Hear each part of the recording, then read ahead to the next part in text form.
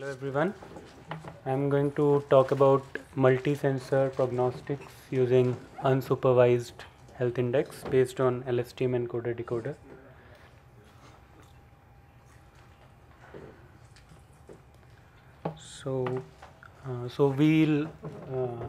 In this work we focus on remaining useful life estimation using multi-sensor time series data. Many approaches for remaining useful life estimation make some assumption about how a system degrades or a fault evolves. One of the most commonly used assumption is the exponential degradation assumption, which under that assumption the health index for a instance u at time t is given by something like this, which is 1 at the beginning or when the instance is in a nominal state, and it goes to 0 as the system degrades. An unsupervised health index is desirable when degradation may not follow a pattern or the mathematical modeling may not be possible for complex systems. So our contribution is a LSTM encoder-decoder based unsupervised approach for estimating the health index and then using it for remaining useful life estimation. So a typical pipeline for doing RUL estimation would use some offline multi-sensor time series data and do some dimensionality reduction to reduce the redundancy in the sensor readings, for example using PCA, and use the derived time series and then learn a mapping, for example a linear mapping from the sensor values to the health index, and this health index comes from some assumptions or like the exponential assumption I mentioned. So the HT is the target health index. So our contribution is that we obtain this target health index for learning the regression model using LSTM encoder-decoder. Just a quick overview of RNN encoder-decoder. So recurrent neural networks have been successfully used for sequence learning and temporal modeling tasks, for example in handwriting recognition, speech recognition, sentiment analysis. RNN encoder-decoder scheme is being used for sequence to sequence learning tasks, for example machine translation, where you are given a sentence or a sequence of words in one language and you have to translate it into another sequence into a sequence in another language. And similarly natural language parsing, image captioning, all these have been RNN encoder-decoder has been successfully used for all these. And recently multi-sensor anomaly detection has been done using RNN encoder-decoder, where the idea is that you learn a reconstruction model using nominal data. So the encoder-decoder tries to capture the distribution of the normal data, and when it sees some new type of data or anomalous data, the reconstruction error for that is high. So encoder-decoder is basically a two-step neural network where there is an encoder network which maps a multivariate input sequence to a fixed dimensional vector representation, and then the decoder network uses this vector representation to produce a target sequence. So this is just a brief overview of LSTM unit, just that it's a special type of recurrent unit which has a property which is useful, that it is useful for learning long-term temporal dependencies. I'll skip the details here. So this is how we have used this LSTM encoder-decoder as a reconstruction model. So we train only on the normal time series. So the final state of the encoder is used to initialize the decoder, and then the decoder using a linear mapping to reconstruct the sequence back. And the goal is to minimize the reconstruction error on the normal data. And then we map the reconstruction error to health index by normalizing using min-max normalization. So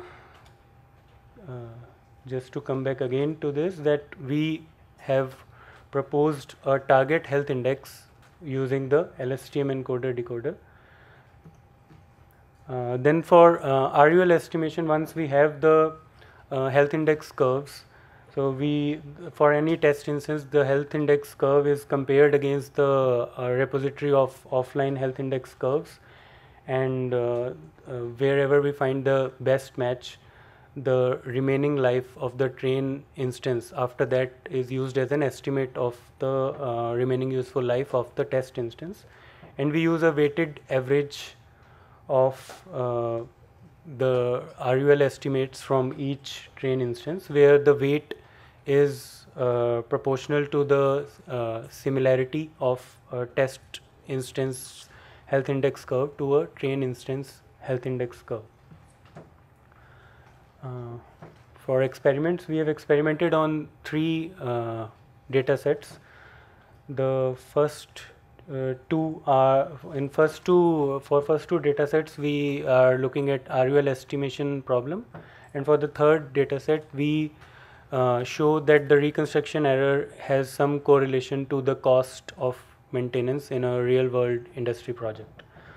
So for the target health index curve, we compare a linear health. We have 4 models. The first one assumes a linearly decreasing health index. The second one assumes an exponential health index, and the third one takes the normalized reconstruction error as the target health index for learning the regression model. And we also evaluated a squared reconstruction, normalized square reconstruction error based model. So we have evaluated our approach on several metrics, including timeliness, accuracy, MAE, MSE, mean, and MAP, that is the mean absolute percentage error. So these are the results on the first data set, that is the C maps Turbofan engine dataset. So in the first chart on the top side, you can see that the reconstruction error increases as the engine approaches the end of life. On the right hand side, you can see that when the health index is high, when the health index at the last time instance or the current time index is high, then at that time the absolute error in the remaining useful life estimation is high, because it's difficult when the machine is in very good health, it's difficult to estimate the remaining useful life. But as the health index decreases, it goes close to 0, we have a very good very low absolute error. And also the standard deviation in all the RUL estimates, which from all the offline health index curves of the train instances that we use, the standard deviation is also low. So the confidence in the remaining useful life estimate is also high. So the the bottom histograms show the number of engines versus the error. So we can see that most of the errors lie in the range -10 to 10 for these approaches, and the last one is the best approach, which is the squared normalized reconstruction error based model. And these are, so we compared the LSTM encoder-decoder based reconstruction error against the exponential. So we can see that LR exponential, which is the linear regression with exponential target, and LR-ED2, which is the squared reconstruction error based model, we can see that the squared exponential, the squared reconstruction error model does as well or better in some of the metrics compared to the exponential assumption model. And we also compare against baseline, the RUL Clipper model, which has reported the best timeliness score, that is S, in the literature, and we are doing well compared to that model as well. And on the second data set that we have worked on is the milling machine data set. So here again we see that as the life of an instance passes, the reconstruction error goes high, and similarly for most of the error values lie very close to 0 in the interval -4 to -6 so there are two types of materials in the data set. For the first material it lies between -4 to 6, and for the second it lies between -3 to 1. And then these are again the actual values, actual RUL estimates compared against the predicted RUL estimates compared against the actual ones. And here again we can see that the encoder-decoder based model does better compared to the exponential assumption based model. So this is the third data set. So here we have data from a pulverizer mill, and we have so the plot shows the reconstruction error over the last 2 months before 3 of the maintenances of the mill. The blue plot shows that this the period before this maintenance has a very low reconstruction error compared to the red and the green plots. And if we look at the last column in the table, that shows the cost of maintenance, and we can see that the blue plot, that is maintenance M1, has the lowest cost, and also in the plot we can see that the reconstruction error is also low for that. And we also observed that whenever the reconstruction error was higher than a threshold, say so the reconstruction error E is higher than a threshold TE, we had a very good fraction of points for which the cost of maintenance was also above a certain threshold. So it was more than 60% of the points. To conclude, so the LSTM-ED based models have been earlier used for temporal anomaly detection. So we have extended this for RUL estimation.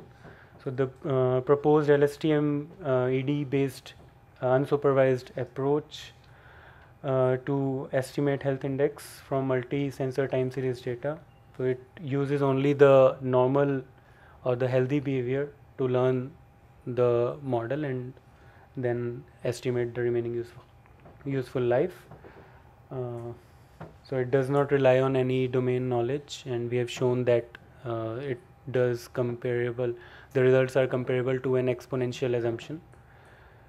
The LSTM-ED based model can attune to instance specific behavior, and as has been shown previously in the literature also, the LSTM units can naturally leverage the temporal history to predict the health index.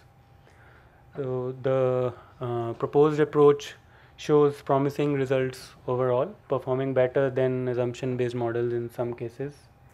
And finally, we have also shown that the reconstruction error has some correlation with maintenance cost for a real world industry dataset. Thank you. So these are the references.